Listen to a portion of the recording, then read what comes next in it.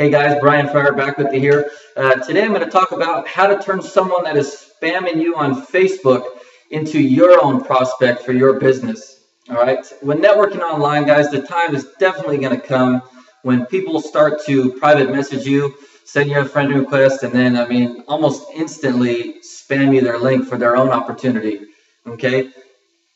Do not get angry. All right. Do not be offended and do not get upset or throw up red flags. Okay.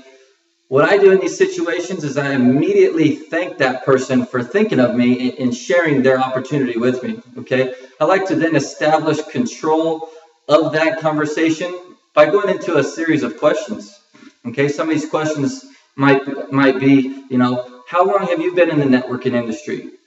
Okay. Another one. Who is your mentor? Who is your leader? Okay. What made you choose the opportunity you're currently in? That's always a great one, guys. And also, how are you helping your team to be successful? Asking these questions, guys, will help establish your role as a leader in the industry, and it will also help you take control of that conversation almost instantly. Okay. Not everyone's going to be responsive, but people that are looking for help and guidance are usually willing to answer questions and actually have a conversation with you. Okay.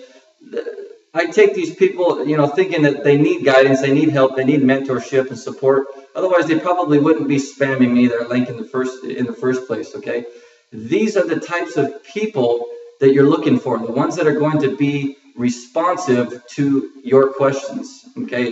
In return, for you receiving their spam link. Okay. So be willing to help these people instead of running in the other direction. Okay. Hope this tip has helped you guys, and I know this happens on a daily basis for me, and I just love establishing new connections this way, and it's resulted in people coming into my business. And so I hope this tip has helped you.